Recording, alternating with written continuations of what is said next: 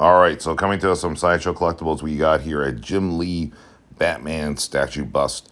It's going for $2,500 Canadian, guys, not USD. Okay, just saying, Canadian dollars, USD. It's not doing the conversion for me because I'm in Canada.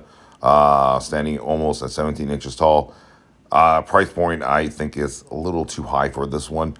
I'm not really crazy about the overall look of it. It's different.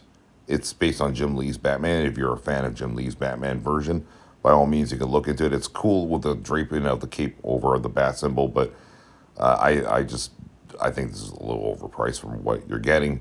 A lot of money here. I mean, again, it's an art collectible piece. It's not a everyday consumer product, clearly.